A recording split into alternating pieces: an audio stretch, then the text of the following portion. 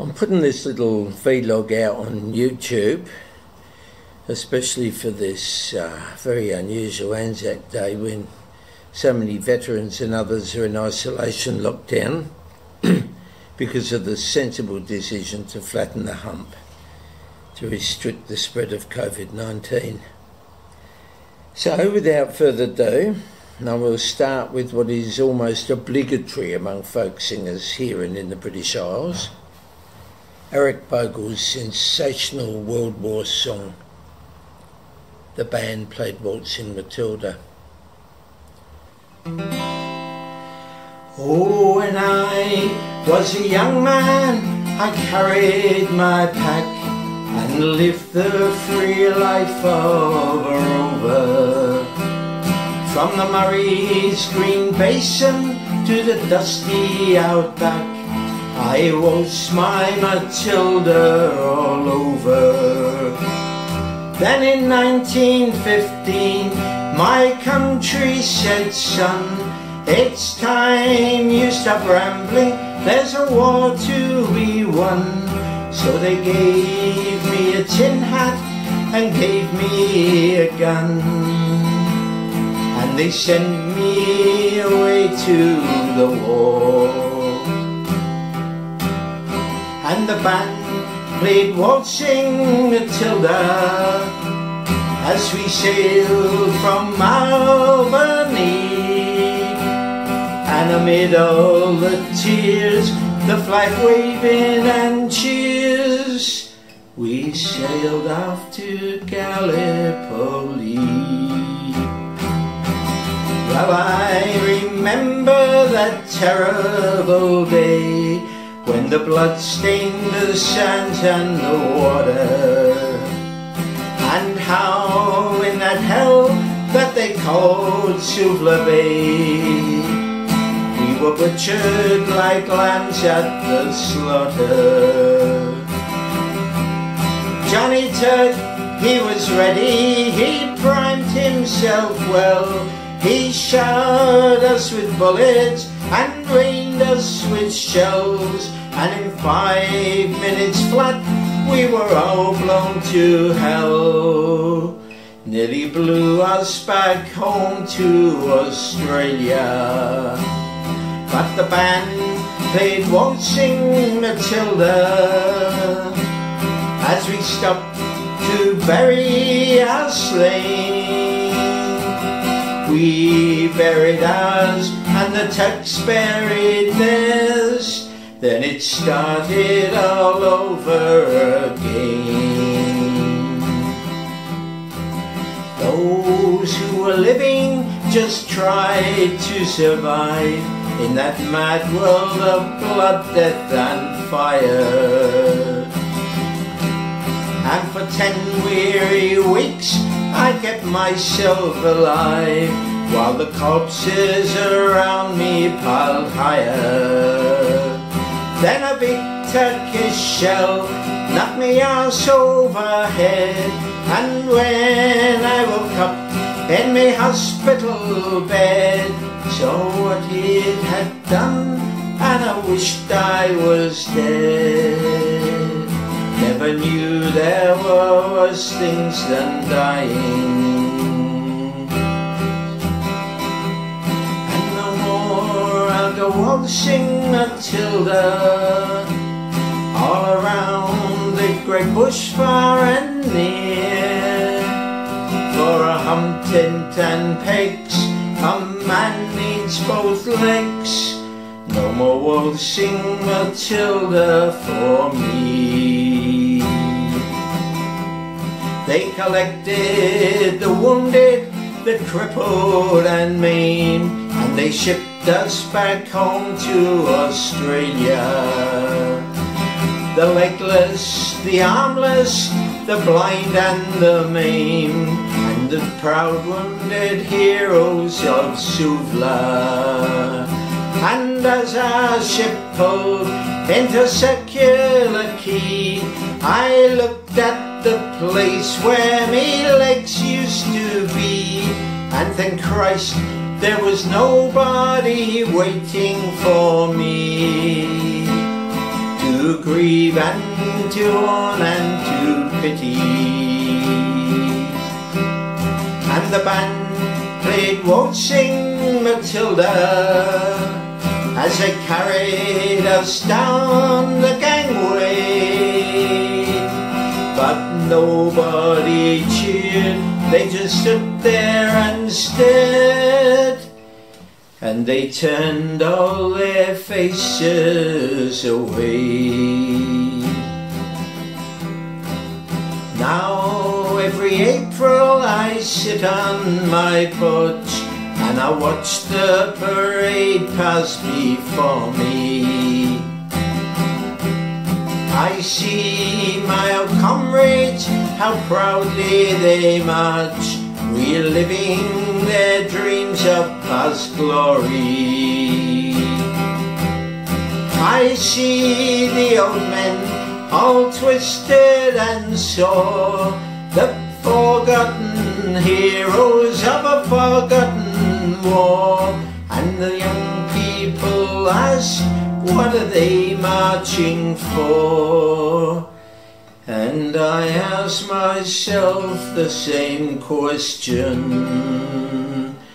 And the band plays Waltzing Matilda, and the diggers still answer the call. But year after year their numbers get fewer. Someday no one will march there at all.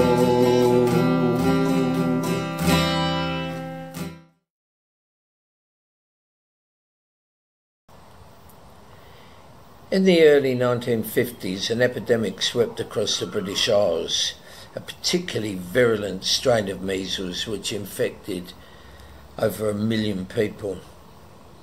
I think I called it at kindergarten, but Mum and Dad were immune because they had had it as children. I only just survived mine. 200,000 others who perished during that miserable summer lay testament as to just how serious this was. The poem's called Measles, and it should serve to remind us that we can never hide from when Mother Nature turns on us. That was the year the steam trains were being placed by diesels. The year was 1952, the year I got the measles. In the lower half of England and in the south of Wales, about 1 million were infected in cities, hills and dales. I was just a little boy. I hadn't yet reached 4. I was walking with my family and my legs and arms felt sore. My father picked me up because I was making such a fuss. He took me down to Cheriton Road and we went home on the bus. By the time we reached our home, I was in an awful way. Had a dreadful headache, I remember to this day. Dad put me in the spare room, which was next to their own. My temperature began to spike. Mum thought that I was gone. She went next door to Mrs. Green because she had a phone to ring our family doctor, but they said he couldn't come. They said to give me aspirin. That's all that they could do. And give me lots of water and try and keep me cool. For 3 days that I lay there, hallucinating bad. I lay there in a sweaty mist, while my poor mum and dad were anxious every minute, expecting me to die. But on the Wednesday afternoon, I had the strength to cry. I gradually got stronger until I sat up in my bed. I still had an awful rash and that aching in my head. No doctor, locum, medic, nurse came in those dreadful days. They were all too busy signing out all those who'd passed away. So when I hear somebody say, why didn't they vaccinate? We didn't have a vaccine till 1968. Since then, the world's a better place. Children need not go from measles, scarlet fever, whooping cough or polio. All those children need not suffer. Their lives, please let us spare. If you want to know about it, just ask me. I was there. My mother used to sing this song to me when I was young. I don't know where she learned it, probably at school. I'm using the tune she sang, not the more popular version. So here's his lovely old ballad, The Minstrel Boy. The minstrel boy to the war is gone. In the ranks of death you'll find him. His father's sword he had girded on, and his wild harp slung behind him. Land of song, said the warrior bard, the world betray thee. One sword at least thy right shall guard, one faithful heart shall praise thee. The minstrel fell, but the foeman's chain could not bring that soul under. The harp he loved never spoke again, for he tore its strings asunder, and said, no chain shall sully thee, thou soul of love and bravery. My songs were made for the pure and free, they shall never sound in slavery. The minstrel boy to the war is gone, in the ranks of death you'll find him. His father's sword he had girded on, and his wild harp slung behind him.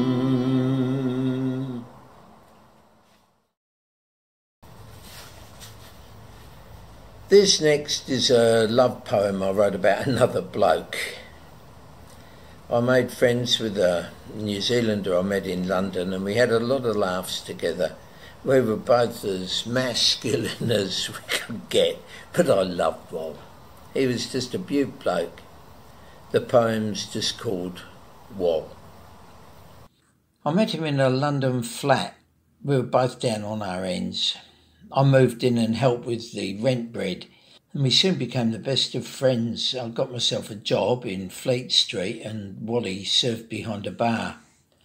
Soon we scraped enough together and set off to buy a car. Down behind Australia House there, found two chicks just like ourselves. They had a battered V-dub combi they'd been trying hard to sell. One of them, like Wal, was a Kiwi, the other an Aussie, just like me. We struck it off, we bought that combi, then we invited them for tea. Within a week they moved their gear in. Neither of them had a lot. Summer was approaching quickly, but London doesn't get too hot. On a morning, 1st of July, we packed our things into the van. My guitar, sleeping bag and banjo, we stuffed them in as best we can. Headed down the road to Dover, just the girls and Wal and me. Caught the morning Channel ferry across that little bit of sea. Motored down through France to Munich, Austria and Italy, Yugoslavia, on to Athens. It got hot and so did we. Out to Eos in the Aegean. Nights on beaches on our own. Spent them drinking Retsina, making love and getting stoned. October came. The girls got restless. They left on the evening tide. Wal and I drove back to England. We'd only been out for the ride. It's now 46 years later, and I haven't seen those friends for years. Even now, as I recall them, I've got no regrets or sadness nor tears. No regrets, just memories when my foot was to the floor and my mind often wanders back to 1974. Okay, so we're caught up in this COVID-19 pandemic and we've been told to socially isolate from each other as much as possible. I don't mind. I have a lovely house, garden and wife. Plenty to do, and although I'm getting on, I have other factors which make me higher risk. But I'm ready if it takes me. But in the meantime, I want to pay tribute to all the medical people, the police, the nurses, the doctors, the essential service providers and our politicians who, whatever we may have thought of them before, have stepped up to the plate and are, with no exceptions, showing the leadership which Australians just do when called on. It's another poem called Isolation. I'm sick of living in this house. Sick. Forced to live in quarantine because of this pandemic. Seems like another lifetime I went downtown on the train. I'm going to say it'll be 8 weeks or more till I'll do it again. I'm restricted to backyard and house. At least that's what I'm told. It seems to be my punishment for being bloody old. My dog, he thinks it stinks because I can't take him for a walk. And I'm so bored I even taught the budgie how to talk. The Duchess shops just once a week down at our local Coles to buy the groceries and queue up to get some toilet rolls. I reckon I'm stir crazy or going balmy in the head.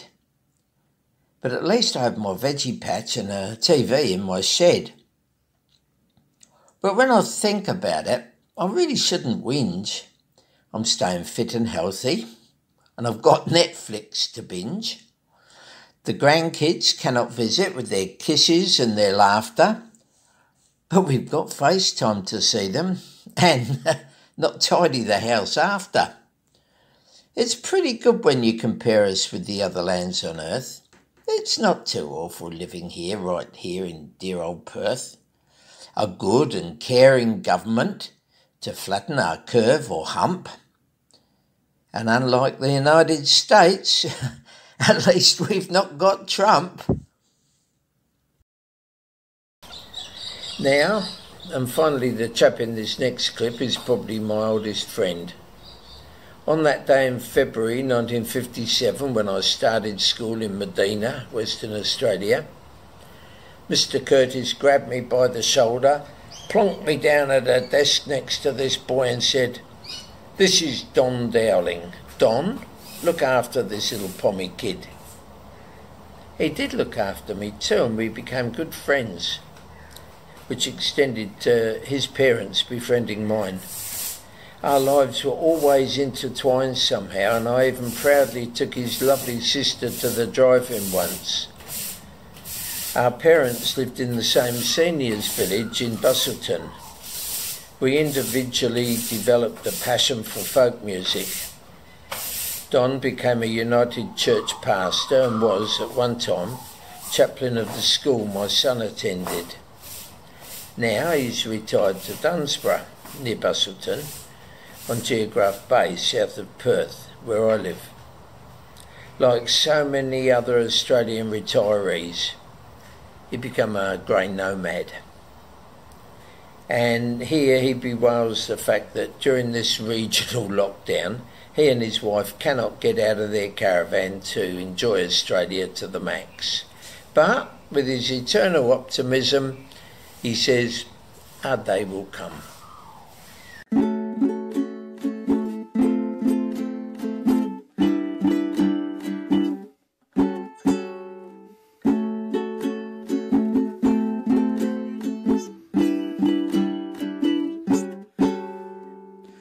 Our day will come, one day we'll travel again.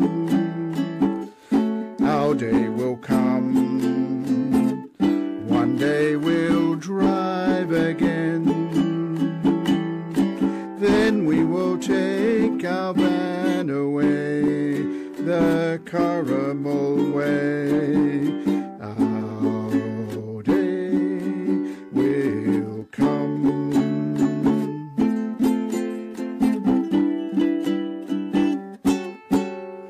Soon we will be out on the road again, new places to see, meeting with friends again. Until this time comes around, I fear we'll fix our gear and dream, dream on. Yes, we'll dream. Then we will take our vans away, the caramel